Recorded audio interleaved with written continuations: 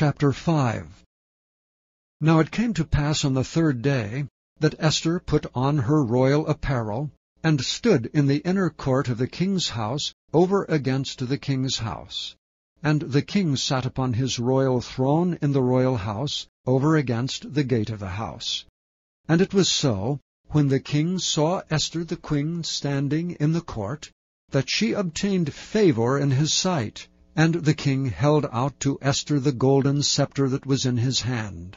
So Esther drew near, and touched the top of the scepter. Then said the king unto her, What wilt thou, Queen Esther, and what is thy request? It shall be given thee to half of the kingdom. And Esther answered, If it seem good unto the king, let the king and Haman come this day unto the banquet that I have prepared for him.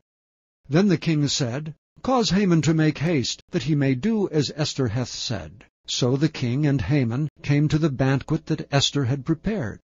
And the king said unto Esther at the banquet of wine, What is thy petition? And it shall be granted thee. And what is thy request? Even to the half of the kingdom it shall be performed.